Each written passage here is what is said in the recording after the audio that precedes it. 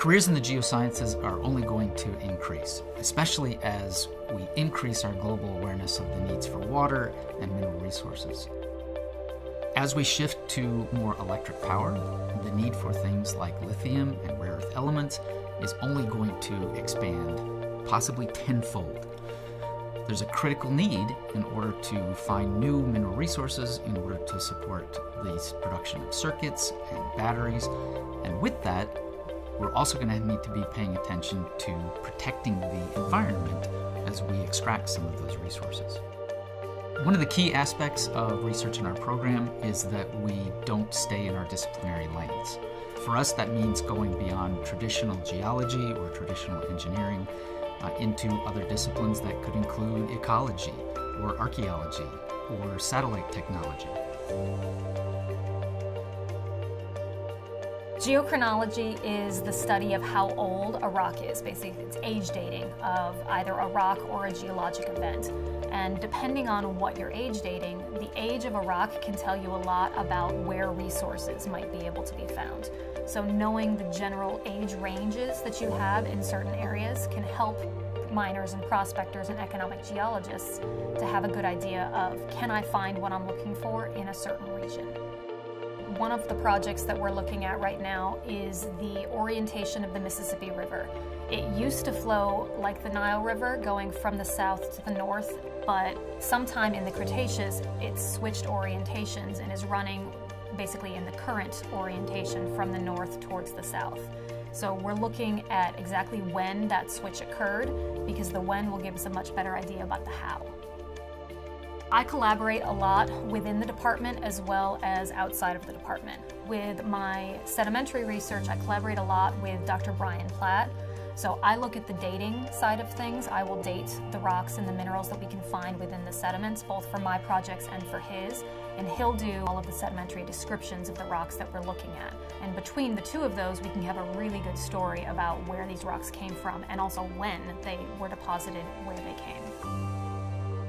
I work with sedimentary rocks in sedimentary basins, and sedimentary rocks are notoriously difficult to date.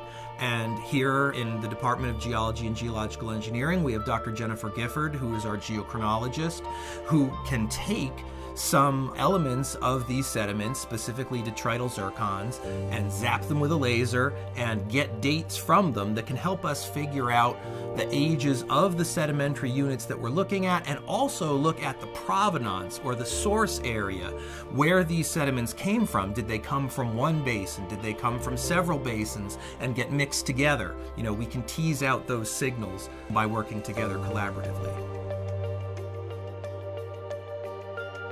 I'm one of the primary instructors for one of the two field camps. We have two in our department. One of them is a sophomore level, the other one is a junior-senior level. The field camp that I teach is a combination of field methods where we teach a lot of how to work in the field, and then an actual field camp. We primarily start out with teaching the students how to measure things in the field, low tech. So it's pacing something out, using a compass to orient things. And then we do a lot of sedimentary rock description, because Oklahoma is dominated by sedimentary rocks. And then one of the last projects that we do, we sort of combine everything together where they are mapping tilted and folded rock layers, as well as mapping out a couple of different faults. So when I was applying to my graduate studies, one thing that I looked into was the faculty members and the facilities available with the universities. So when I started looking at Ole Miss, that I realized that there's a lot of faculty members who can guide me through different subject areas, I mean like different sub areas in geology. And also that I realized there are a lot of facilities here available for the students at Ole Miss. One of the things we always emphasize here in the department is preparing students for what they will face upon graduation, giving them the basic fundamental knowledge that is needed, and then also making sure that we are providing them with the current cutting-edge tools to look towards the future to be able to solve those problems that they will face when they graduate. Students that are to our program, in addition to working with leading researchers, are also developing a strong sense of community, an alumni network, and all at a destination location. Oxford is a beautiful town, the campus is beautiful, and there's an vibrant arts culture here.